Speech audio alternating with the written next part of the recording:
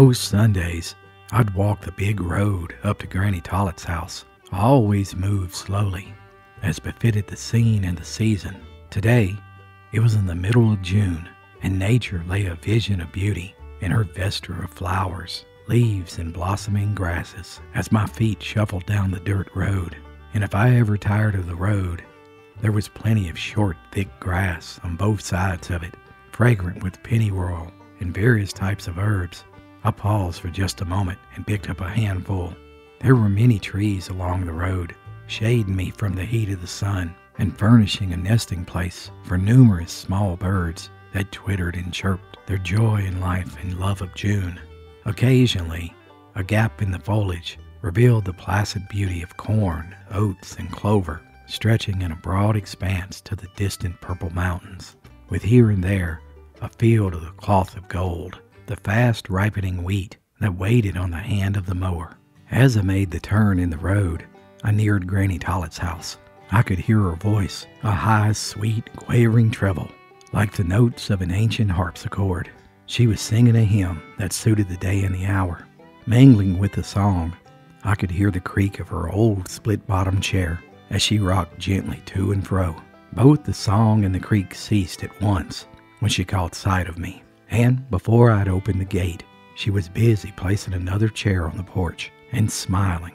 "Come on in, child, and sit down," she exclaimed, moving the rocker so I might have a good view of the bit of landscape that she knew I loved to look at. "Pennyroyal, child. Now how did you know I'd love to smell that?" She crushed the bunch in her withered hands and buried her face in it and sat there for a moment with closed eyes. "Lord, Lord," she exclaimed with deep drawn breath. "If I could just tell you how that makes me feel. I've been smelling pennyroyal all my life, and now, whenever I get a hold to a piece of it, sometimes it makes me feel like I was a little child again. And then again, it brings up the time when I was a girl. If I was to sit here and keep on rubbing this pennyroyal in my hands, I believe my whole life would come back to me. Honeysuckles and pinks and roses ain't any sweeter to me, child. Me and old Uncle Harvey Dean was just alike about pennyroyal. There were many a times I seen Uncle Harvey searching around the fence corners in the early part of May to see if the pennyroyal was up yet. And in pennyroyal time, you never saw the old man that he didn't have a bunch of it somewheres about him. Aunt Martha Dean used to say that there was dried pennyroyal in every pocket of his coat, and he used to put a big bunch of it on his pillar at night. On Sundays, it looked like Uncle Harvey couldn't enjoy the preaching nor the singing unless he had a sprig of it in his hand. And I recollect once just seeing him getting up during the first prayer and tiptoe out of the church and come back with a handful of pennyroyal that he had gathered across the road. And he'd sit and smell it and look as pleased as a child with a piece of candy. I was just sitting here resting and thinking about Miley Amos. Oh, and I reckon you heard me singing, and it was fit to scare the crows as you come along. We used to call that song Miley Amos's hymn, and I could never hear it without thinking of old Miley. "Why was it Miley Baker's hymn?" I asked, and Granny Tollett just laughed and laughed. "Law, child, don't you ever get tired of my yarns? Here it is Sunday, and you trying to get me started talking. And you know when I get started talking, there ain't any telling when I'll stop. Now come on and let's just go look at the garden. That's more fitting for a Sunday evening than telling yarns." So together we went into the garden and marveled happily over the growth of the tasseling corn, the extraordinary long runners on the young strawberry plants, and the size of the green tomatoes, and all the rest of the miracles that sunshine and rain had brought since my last visit. In Granny's mind, Adam and Eve were gardeners, and there was something wrong in any descendant of theirs who didn't love a garden. To Granny, they were lacking in primal instinct, but she was in this respect a true daughter of Eve, a faithful co-worker with the sunshine, the winds, and the rain, and all the other forces of nature. What do you reckon folks will do if it wasn't for planting time and growing time and harvesting time? I've heard folks say that they were just tired of living. But as long as there was a garden to be planted and looked after, there was something to live for. And I tell you, unless there's gardens in heaven, I'm pretty certain I ain't going to be satisfied there. But the charms of the garden couldn't divert me from the main theme, and once we were seated again on the front porch, I returned the conversation to Miley Amos and her hymn. "You know, Granny," I said, "there isn't any more harm in talking about a thing on Sunday than there is in just thinking about it." And Granny yielded to the force of my logic. "Well, I reckon you've heard me tell many times about our choir," she began. smoothing out her silk apron with her fingers that evidently felt the need of knitting or some other form of familiar work. John Petty was the bass, Sam Crawford was the tenor, and Jane was the alto, and Miley Amos sung soprano. I reckon Miley might have been called the leader of the choir. She was the sort of woman that generally leads in whatever she happens to be doing, and she had the strongest, finest voice in the whole congregation. All the parts appeared to depend on her, and it seemed like her voice could just carry the rest of the voices, along like one big river that takes up all the little rivers and carries them down to the ocean. I used to think about the difference between her voice and Miss Penelope's. Miley's was just as clear and true, and 4 times as strong. But me, I'd rather hear one note of Miss Penelope's than a whole song of Miley's. Miley's was just a voice, and Miss Penelope's was a voice and something else besides. And just what that something was, I never could say. Miley was the very one for the choir, and she kind of kept them all together and led them along. And we was mighty proud of our choir back in those days. We'd always have a voluntary after we got our new organ, and I used to look forward to Sunday on account of that voluntary. It used to sound so pretty to hear them begin the singing when everything was still and solemn, and I can never forget the hymns that they sung then. Sam and Miley and John and my Jane. But there was one Sunday when Miley didn't sing. Her and Sam came in late, and I knew the minute I set eyes on Miley that something wasn't matter. Generally, she was smiling and bowing to people all around. But this time, she walked in and set the children down and then set herself down without even looking at nobody, to say nothing of smiling or speaking. Well, anyways, when 10:30 come, they started the music, and all of them began singing except Miley. She sat there with her mouth tight shut, and she let the bass and the tenor and the alto have their own way. I thought maybe she was just out of breath for coming in late and in a hurry, and I looked for her to join in, but she just sat there, looking straight ahead of her. And when Sam passed her the hymn book, she took hold of it and shut it up and let it drop in her lap. And there was just the tenor and the bass and the alto doing their best, and everybody laughing or trying to keep from laughing. I reckon if old Uncle Jim Matthews had been there, he'd have took Miley's place and helped him out. But Uncle Jim had been in his grave for more than 2 years. Sam looked like he was about to go through the floor. He was just mortified. And he kept looking around at Miley, and he finally said, "Well, why don't you sing? Please sing, Miley." But Miley never opened her mouth. I'd about concluded that Miley must have a sore throat or something like that. But when the first hymn was give out, Miley joined in and sung as loud as anybody. And when the doxology came around, Miley was on hand again, and everybody was sitting there wondering why on earth Miley hadn't sung the voluntary. When church was out, I heard Sam inviting Brother Hendricks to go home with him and take dinner with him, and they all drove off together before I'd had time to speak to Miley. Well, anyways, later that week, when our women's group met, Miley was there bright and early, and when we'd all got fairly started with our sewing, and everybody was in good humor, Sally Ann said, "Miley, I want to know why you didn't sing that voluntary Sunday.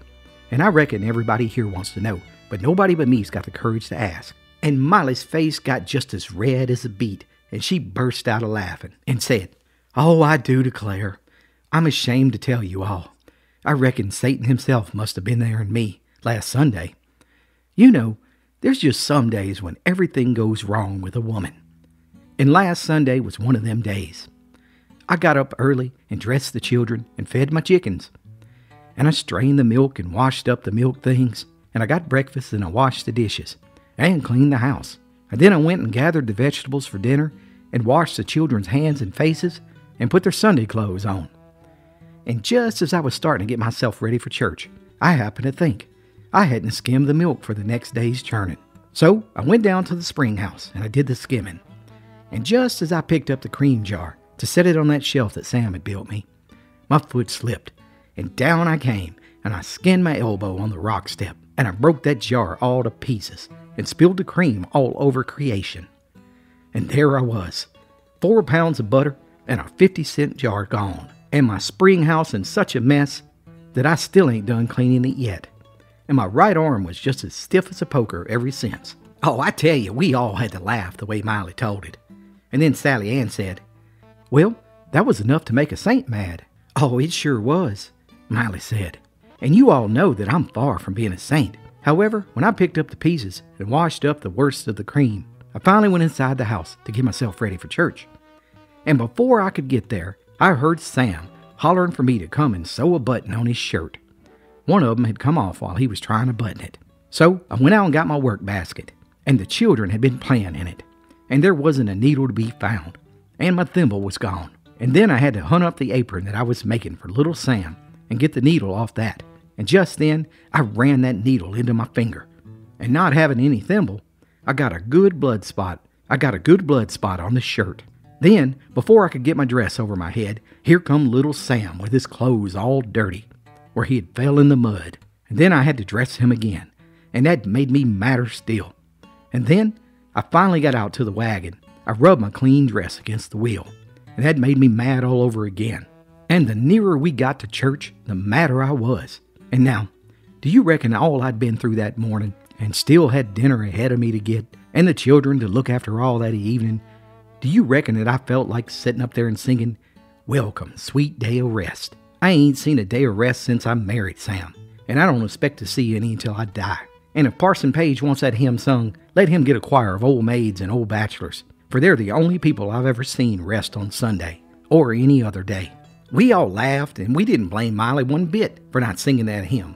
And then Miley said, "I reckon I might as well tell you the rest of the story. By the time church was over, I had kind of cooled off, but then I heard Sam asking Brother Hendricks to go home and have dinner with us. And that made me mad all over again.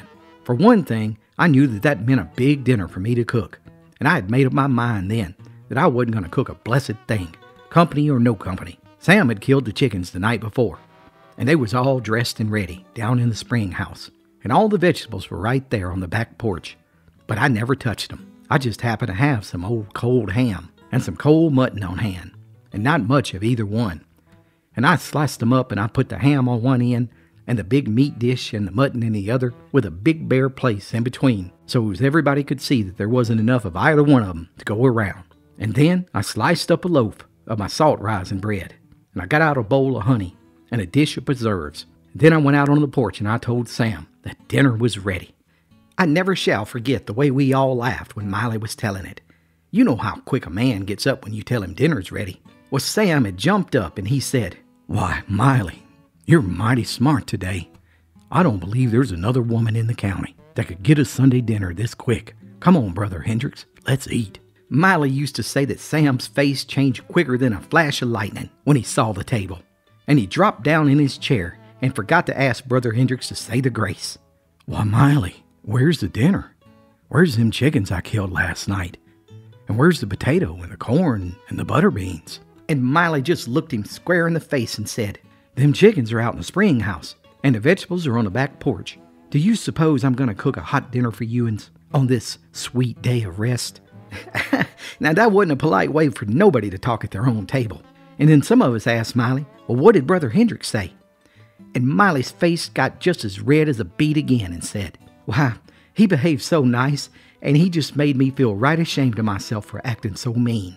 He just reached over and helped himself to everything he could reach, and he said, 'Well, this dinner may not suit you, Brother Amos, but it's plenty good for me, and just the kind I'm used to at home. I'd rather eat a cold dinner any time than to have my woman toiling over a hot stove for me.'" And when he said that, Miley got up and told him why she didn't feel like getting a hot dinner, and why she didn't sing the voluntary. And when she'd got through, he said, "Well, sister, if I'd have been through all you've been through this morning, and then I had to get up and give out such a hymn as 'Welcome, Sweet Day of Rest,' I believe I'd have been mad enough to pitch the hymn book and the Bible at the deacons and the elders." Just then he turned around to Sam and said, "Brother Amos, have you ever thought about it? That there ain't a pleasure in the world that a man enjoys, that a woman didn't have to suffer for it." And Miley said that made her feel even meaner than ever. And when supper time came, she lit the fire and got the best hot supper that she could. Fried chicken and waffles and hot soda biscuits and coffee, and goodness knows what else. Now, wasn't that just like a woman? To give in after she had gotten her own way for a little while, but couldn't have kept from having it. Your Papa Coy used to say that women and runaway horses was just alike. The best way to manage both of them was to give them the rein and let them go until they got tired. And they'll always stop before they do any mischief. Miley said that supper tickled Sam pretty near to death. And you know, Sam was always mighty proud of Miley's cooking. So that's how we came to call that hymn Miley Amos's hymn. And as long as Miley lived, Folks would just look at her and laugh whenever the preacher said, "Brethren, let's sing Welcome, Sweet Day of Rest." The story was over, and Granny Tollett folded her hands, and we both surrendered ourselves to a happy silence. All the faint, sweet sounds that break the stillness of a Sunday in the country came to our ears in a gentle symphony. The lisp of the leaves, the chirp of the young chickens lost in the mazes of billowy grass, and the rustle of the silver poplar that turned into a mass of molten silver whenever the breeze touched it. "Whenever you've lived as long as I have, child," Granny Tollett said, "you'll feel that you've lived in two worlds. A short life don't see many changes, but in 80 years, you can see many things passing away and new things coming in to take their place. And when I look back at the way Sunday used to be and the way it is now, it's just like being in another world. I hear folks a-talking about how wicked the world's growing and wishing they could go back to old times. But I tell you, it looks like to me there's just as much kindness and goodness in folks nowadays as there was when I was young. Kindness, J.D. Always be kind. And remember that folks is going through something that you can't see."